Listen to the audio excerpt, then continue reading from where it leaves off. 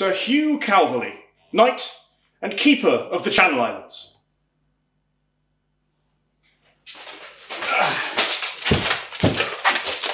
Ow! Really smart. But no lasting damage, I think.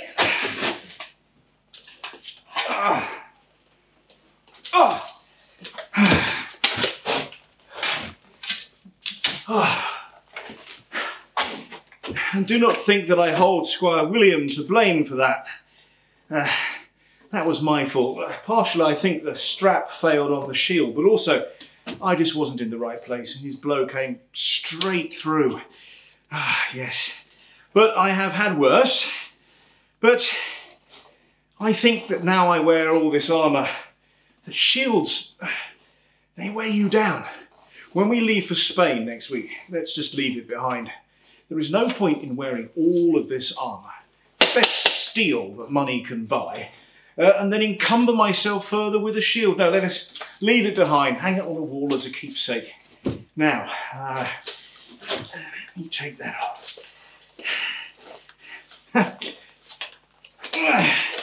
And I hope Squire William will be all right as well. I think that's some of his blood on my gauntlets. These can do just as much damage as any sword or axe. Now, in this box, you should know that there is an ointment made from a plant. Yarrow, we call it, or knight's woundwort. Yes, you take the plant and you boil it in goose grease. There we are. It works wonders. It helps to stop bruising. I've even heard it knits bones. This little pot has been my constant companion for the last 30 years. One of my most loyal companions too, I think. Yes, make sure you pack it when we leave.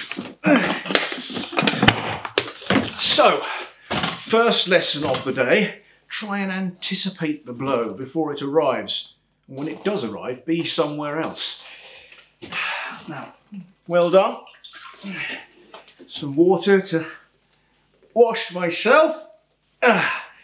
Fighting is such dirty, sweaty business. Oh, it's good to be refreshed when I come back. And I see some wine. Well remembered. It is always good to come back to some wine. It's hot and thirsty work too. Now, it's not Bordeaux. Bayonne? No. Gascon. It is Gascon wine. It is wine from your father. Some of the barrels he sent over as part payment for your training. Well, you can tell him. It meets with my approval. I tell you what, I should tell some of the other knights that garrison the castle in Southampton that your father's wine is worth buying. Who knows? The king might get to hear about it, and he could supply some barrels to Southampton Castle. Yes, most satisfactory, as your service to me has been so far. I mean, well done for spotting that pin on the buckle there that was broken. And not a bad little repair too. It will need to be done again though, much, much stronger. It is important to check all the parts of the armour. The buckles, the pins, straps, all the rivets. I mean, it is vital that everything works. I can only dread to think what would happen if this cooter seized up or this pollane seized, then my fortunes could change for the worse. And who's along with them? Yes, yours. So, make sure you look to all these items. I must look my best for the expedition. You might win your spurs one day. And mark my words, someone might espy you. They, wearing all their beautiful silks and velvets from Cathay or Venice and beyond, and you in rust and rags. You see how that works. No, should the opportunity arrive, and both of you are arrayed in your finest clothes, there might be some dancing, very useful indeed. I shall teach you some of it later on, when the minstrels are playing something in the hall later tonight. Yes, it's all part of being a knight, learning to be humble, learning to be honest and brave, learning to serve your Lord, and looking after the people below you, those not so lucky. And of course, reading, writing, singing, composing poetry, and dancing as well. Now, you may think it is difficult in armour, but there are some dances that we knights do, invented by the French, which shows how graceful we can be, even when fully clad in our armour. Yes, tonight I shall teach you some dancing, like the French knights do. It is important to get used to your armour. There is a French knight, the Marshal of France no less, Sir Bertrand de Guesclin. When he puts his armour on, he proves to his men how capable he is by placing a ladder against a wall and climbing up it on the underside. A worthy adversary he is indeed. I have fought against him several times. Once, when we were in Brittany, he actually launched a raid upon our camp, so brave and bold that it impressed our commander greatly. He invited Sir Bertrand back in for food and drink, under a flag of truce, of course. And there, over a glass of wine, he said to Sir Bertrand, "I wish for you to come and work for me." Sir Bertrand politely declined because he was sworn to serve a French lord. I know there's a lot to take in, but you'll manage. I don't think you're going to be in battle soon or finding yourself a partner. Yes, no marriage for you yet. And also, being the child of a merchant, certainly not anybody royal.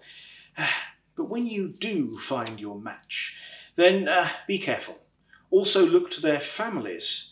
Some brothers and sisters don't like their lands being divided to give to somebody else. They don't like handing over large sums of money in a dowry. No, it's always best in your position, I would say, to aim a bit lower. Certainly nobody of the blood royal. Now, also, you must look to know who is allied with which lord or which count, who is fighting each other. It can become very confusing. Take, for example, Sir Bertrand. I have fought against him many times. So, the first time, I fought against him and lost. It was a small raid, but we were badly led.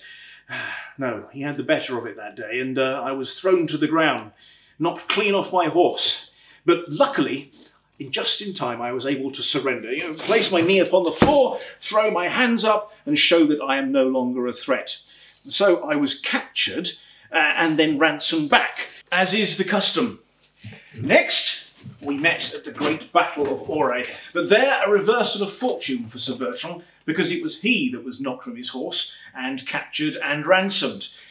We next met in Castile, as I have mentioned, where we fought as allies, but at least all that fighting was done on land. I have been admiral as well. You try fighting against your adversaries when you're on board ship, when not only are you trying to use bows or board the ship, but you are fighting against the wind and the waves. Yes, 2 ships sailing in stormy weather. Very difficult, very dangerous. It was not so long ago when we raided Brittany. We won, but on the way back, a mighty storm blew up, and we lost 20 ships and nearly 1,000 men. Yes, I much prefer strong walls and roofs over my head, a good strong and mighty castle, like here at Mont Orgueil. It is part of my task here to make sure the castle remains in good repair and defensible. I'm just glad it's not mine. The demands for money are relentless, the bills keep pouring in, but luckily the king pays for all of it. But our job is to use it for his good, and for Jersey's as well, and make sure it doesn't fall into a state of decay. But the cost, it mounts up. I mean, see here, all these bills we have. Here we are. Slates for the roofs, nails to put the slates on the roofs, timber for the roofs. There's lime, that's for the lime washing of the walls, the mortar and the plaster, all sorts of things. Here we are, lead for the roof as well. There's so much of it. I'm glad the king has a big purse. I was going through some of the older records, and it seems that when they were building the castle at first, 1,000 trees came over from England to form the palisade. At least now our walls are made of stone, and that's something that can be had on the island. And also the fodder comes from hereabouts as well, for the horses. Yes, the expense is most great, but also we must not forget that there are things other than the walls and the towers and the mighty keep. There's the bakehouse, the brewery, pantry, and the chapel. It all adds up. But also, a castle is not just the buildings. It is the people within as well. There are bills for the garrison. Here we have 3 men-at-arms must be paid for, and their armour, much like mine. There is the wages for the constable and the steward. 30 soldiers. Yes, it was not so long ago that people of Jersey helped garrison the castle, but then it was decided that each should look to its own. This, of course, is an English castle. So within the castle there are English soldiers. Men of Jersey will look after the island. And if anything should go amiss, then, well, the people of Jersey can come and shelter in here, as is only right.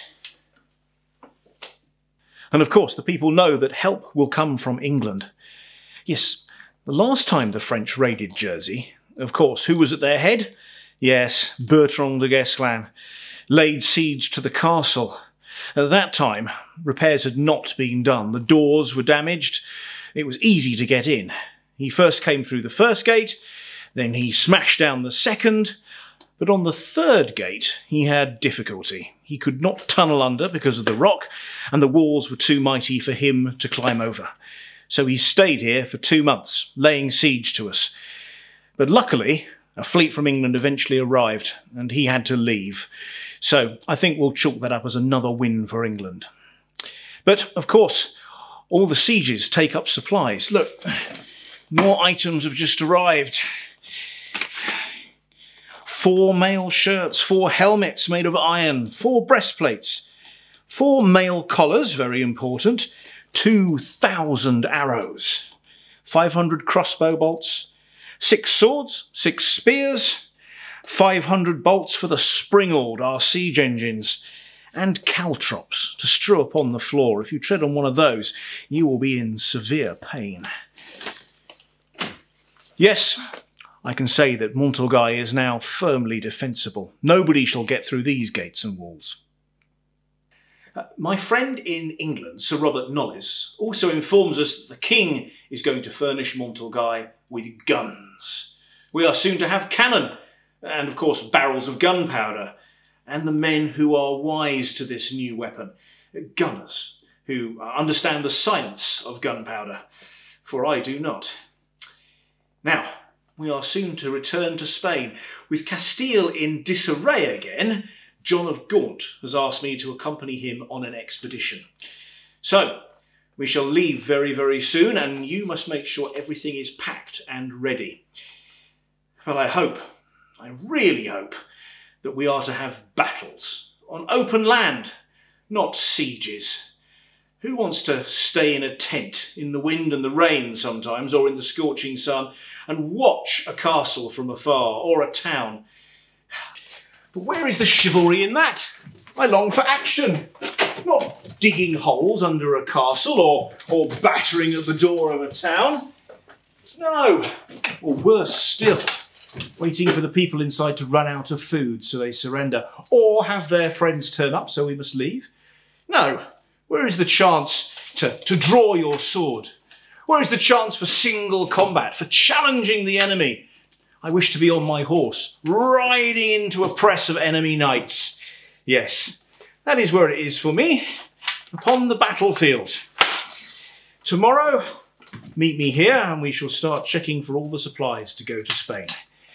But tonight, do not forget that I have to teach you some dances. So sleep well, and I will see you on the morrow.